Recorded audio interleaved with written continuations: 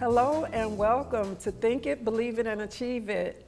Hi everyone, I am Chanday Langworthy and I am always so excited to bring to you Think It, Believe It, and Achieve It. This is the show where you will find motivation, inspiration, and encouragement to become the best version of yourself.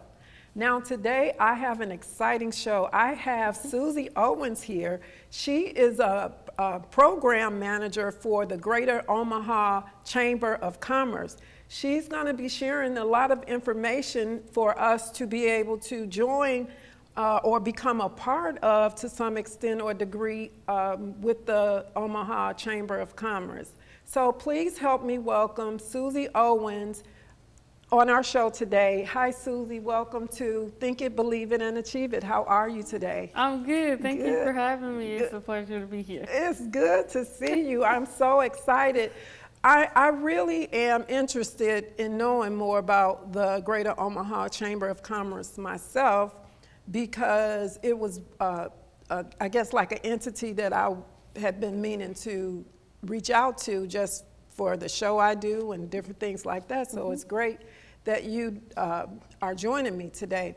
Now, we're going to just jump right in and talk a little bit about what you do, what the Omaha Chamber of Commerce, what it stands for, who it helps or represents, and things like that. But before we get started, because you are the program manager over diversity and inclusion, correct? I thought maybe we'd at least start with giving our viewers a little bit of information about diversity, equity, and inclusion. Now, diversity, basically, and you can correct me if I'm wrong, is really the quality of including all walks of life, no matter what your ethnic background is, no matter what your social, your sexual orientation, your gender. So that's the diversity part of it. And then you have equity, and equity is really about being fair and just. When you think about equality. So diversity, equity, and inclusion is just being included in or structured type of group or setting or something like that. So with you being the program manager for diversity and inclusion, what does that entail for you as it relates to the Chamber of Commerce? Maybe you can tell us a little bit about how that relates to you and also the Chamber of Commerce and what it stands for. Excellent. Yes, I'd be happy to. So the Chamber is really an entity that wants to make Omaha a great place to work, live, play, do business. Okay. And so through memberships, businesses can sign on to become a member of the Greater Omaha Chamber, and then they receive benefits for being a member. So we put on networking events, we put on workshops to help them grow their business. We convene them around certain topics of interest in the community to kind of just bring the business community in to help solve these issues going on. And one of those is around diversity and inclusion in Omaha. So CODE is the team that I'm a member of. It stands for the Commitment to Opportunity, Diversity, and Equity. Okay. So that is the name of our team, and that entails our senior director, Bianca Harley. She's been here since the inception of CODE 3 years ago at the Chamber. So she really leads the work. And then there's two program managers, myself for Community, Diversity, and Inclusion. And then our third teammate is Riddell Narrett, and he does Diversity and Education. So we really convene the business community. Like I said, we have several meetings when folks are a member of the Chamber and they want to be a part of the work to move diversity in Omaha in workplaces forward. They can sign on to our pledge, our diversity pledge that we have on the website. So the pledge just asks them to create some strategies around diversity at their workplace, to hire someone to do the work or put that responsibility on someone existing, just so there's a leader of the diversity initiatives at that workplace. And then also we have a workplace assessment, which just helps them have measurable goals around diversity. So businesses can become a member of the chamber, and then they can sign the pledge they really want to help move diversity forward in Omaha. Oh, wow, that's excellent. Now, you mentioned businesses, but if you're just an individual, are individuals able to come on and be a part of the Chamber of Commerce as well, or is this just for businesses? It really focuses on businesses, but inclusive of businesses. That's small businesses. That's the one member LLC. Okay. You know, you might just be one person who has your LLC and does business, all the way up to businesses that have 5,000 employees or 50,000 employees. Okay. So really just any business person can meet with our memberships team if they have questions about becoming a member of the chamber, Okay. to learn all the benefits that you get by being a member of the chamber. Okay, so just to kind of reiterate or make sure I understood what you were saying, is that so far as the diversity is concerned, the business, the Chamber of Commerce kind of collaborate with the business to help them, their business be more diverse. Yes, Okay. yes. Our main goal is to, with the code programs, is to help workplace diversity and inclusion become stronger. So Okay. it looks different for different businesses. So we have meetings with the business leaders where we talk about recruiting diverse talent, making sure they stay, having talent programs to help diverse talent be successful in the workplace. Is it making sure that your businesses are a welcoming space for women, for people of color, for veterans, for people with disabilities? Okay. It really, for multiple generations. So diversity, a lot of times people think of racial diversity, but we mean diversity to be inclusive of all different kind of identities in the workplace. Can they come at work and be themselves and still have equal opportunity in the workplace? Oh, that's awesome. That's awesome, because I think one of the problems that I mean, when I was in corporate America, you found a lot of, you know, it wasn't, or I should say, it just wasn't comfortable being in workspaces that was not really diverse, and not just in the racial form, but overall of all those things that you mentioned.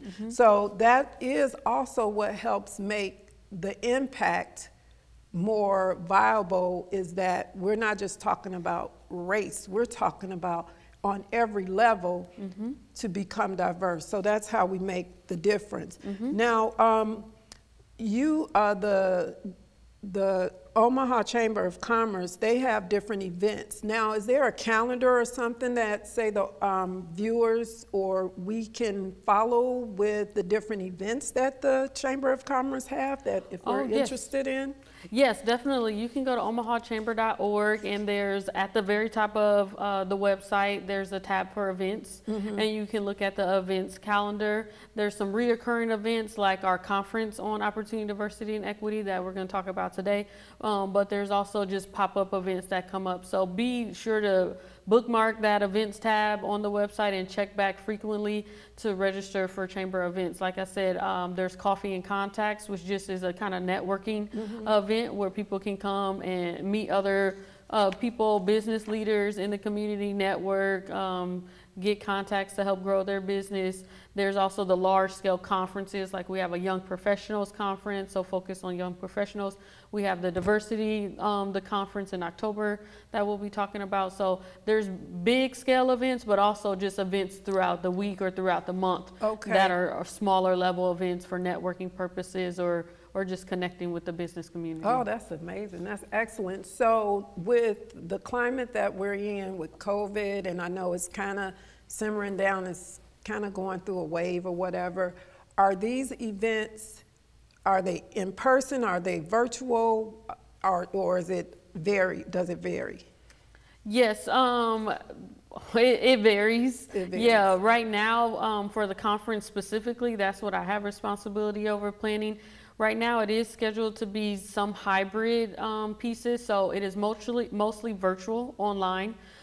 People can log on to attend and hear the speakers, but we do have a in-person networking event planned the night before. So people can meet in person the night before, and then they log on for the conference the next 2 days, and hopefully they can think back to someone they met in person that they might want to connect with online. So a lot of our events are moving back to virtual events just for the safety of the community, and because numbers are increasing at this time. But check back, always just refer to the events website, because it'll clearly dictate, yes, this is a virtual event, or if it's not. But right now, most things are virtual. Okay, so what are some of the goals that, whether they're near or in the future, the Omaha Chamber of Commerce, what are some of the goals that they hope to achieve, like in the very near future and even moving forward? Like, is there, like you said, there's a calendar. Does a calendar, is it like a yearly calendar, or is it just updated, you know, monthly or whatever? So yeah, some events are annual. So I spoke to the YP Summit, that happens every single year. And so also the Conference on Opportunity, Diversity, and Equity happens every year. So there are some of the signature events that happen every year, and then there's but always there's events going on throughout the month in different departments. The Chamber actually does a lot of different things. We do leadership development through programs like Leadership Omaha or Lead Diversity, which helps train people in the community to be really great diversity advocates. So we have kind of ongoing programs that go for several months because it's leadership development. We have kind of one-off events, and we have our signature annual event. So again, just I would encourage viewers to look at our website to stay up to date, sign up for the newsletter to stay up to date on what is going on with the Chamber. So what is this conference that's coming up in October?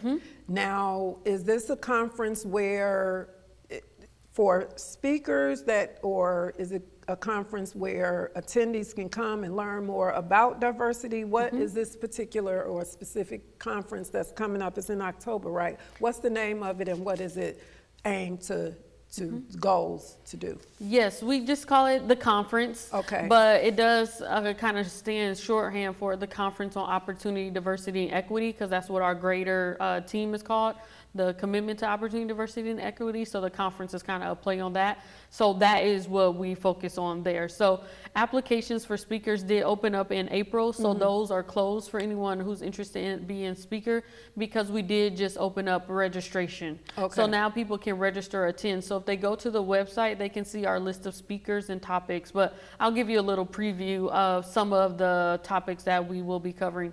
We'll be having a presentation on gender transition in the workplace. Okay. So the speakers will be talking about what it's like to transition maybe from woman to a man, what that looks like, what that experience is like in the workplace, and how workplaces can be inclusive of someone. Like maybe they might change the way they dress, maybe they want to go by a different name. So how can workplaces be a safe place for people who are going through that transition?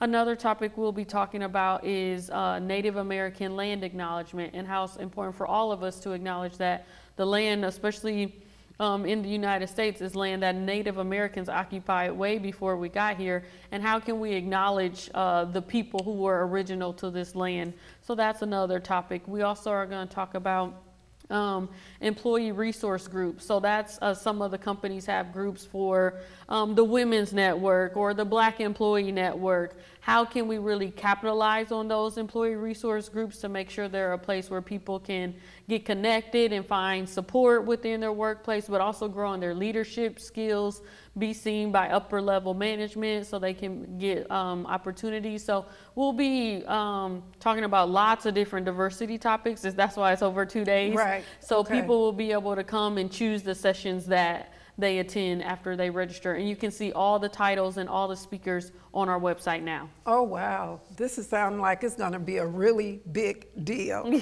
I mean, a big deal in the sense that, number one, it's going to serve so many businesses, businesses that may be struggling, and, you know, the employees that they have and how to manage them properly and how to really lead them in a way that's positive, that relates to diversity, equity, and inclusion. Because a lot of times when you're on your job, you know, at some point you feel like either it's not diverse, or either, you know, I don't feel inclusive, or I don't feel fair. It doesn't feel fair. So I think it's I think it's amazing. I think it's applaudable that this is being brought to the front line and being, you know, discussed openly.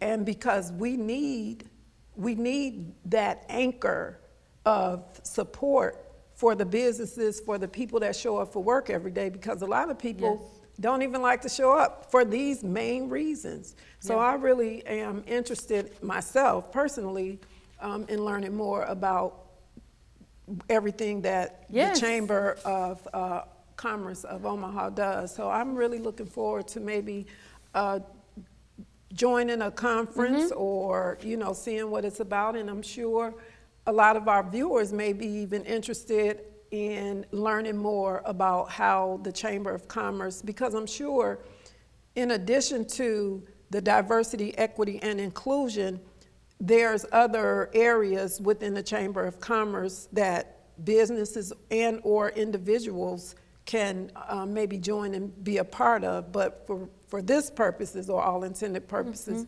we are just kind of focusing on this diversity, equity, and inclusion. Yeah, that's my specific role at this chamber and the role of our team. But back to one of your earlier questions is there a place for individuals maybe? And for the conference, yes, we encourage people who are business leaders, people who are community leaders, and people who are what we call individual advocates. They're just a person who cares about diversity and inclusion, and they want to learn more about how they can be a part of that here in Omaha. We encourage all those people to attend the conference. So yes, whether you work for a big Fortune 500 company or a little mom and pop shop, or if you're in between jobs right now, I think you could still find value in the speakers and the workshops that we have planned for the conference. And the information that you will be sharing, I mean, just as an attendee, you may be able to take some information back to wherever you work. That's the goal. And,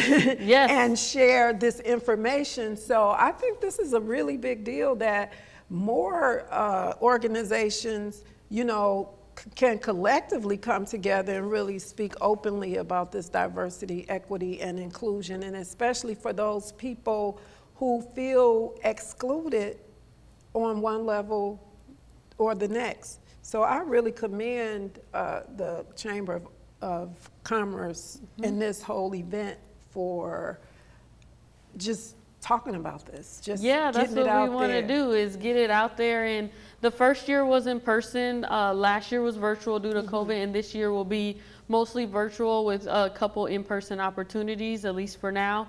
And we've had over 900 people attend this conference virtual last year, and so we're hoping to again just increase those numbers and get the word out to even more business and individual people and community people who care about these issues. And so because it's online, there's room for everybody. There's room for everybody. So we encourage you to contact the Greater Omaha Chamber of Commerce, because this is an event, this conference is really going to be the difference, or make the difference in learning more about what diversity, equity, and inclusion looks like, and who is it going, how can it impact you, and why it's important to know what diversity really looks like on many levels, not just your ethnic background, but it services many levels, especially in the workplace. Wouldn't you agree? The workplace is probably one of the first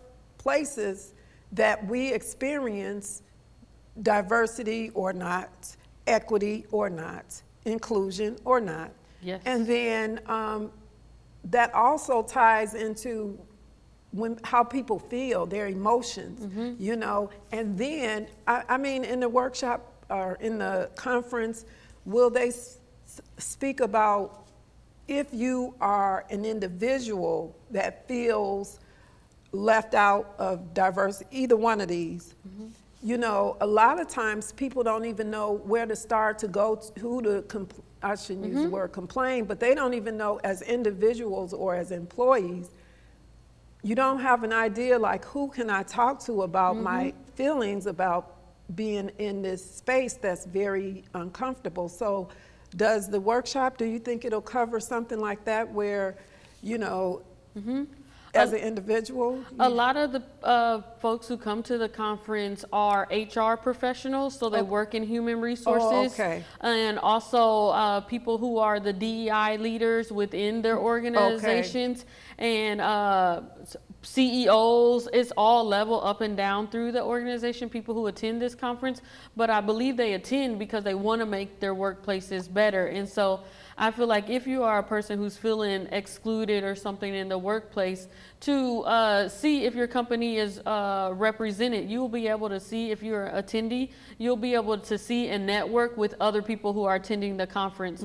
There's even a space on the online platform for discussion groups, so you can make a discussion post and say, I'm new to Omaha, I want to help make Omaha more inclusive for everyone. Can you all give me ideas of where I can volunteer? Or I'm new to my organization, I don't know a lot of people. Are there people who work at company ABC who are here? Maybe you connect with them and you connect with them and send them a message and ask them for coffee. So we don't want the conversations to stop at the conference. We want it to be an opportunity to start these discussions, but exactly to your point, that the discussions go back into the workplace, they go back into the community, that people, individuals connect on these issues, and that the work is year round, not just when the conference comes up. So this will be ongoing work. Right, ongoing. And I like like what you said.